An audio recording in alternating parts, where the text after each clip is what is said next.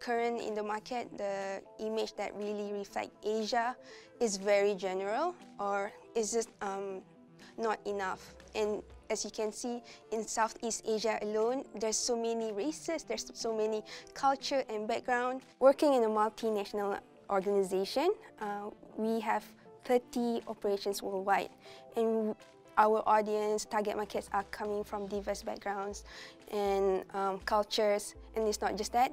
Being from Malaysia, Kuala Lumpur, it's a multiracial country.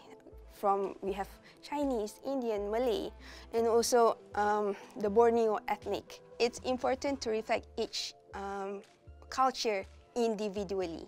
We always want to create meaningful stories about the heritage, about the culture, and from these stories, people can engage with it more and have an emotional connection to the brand.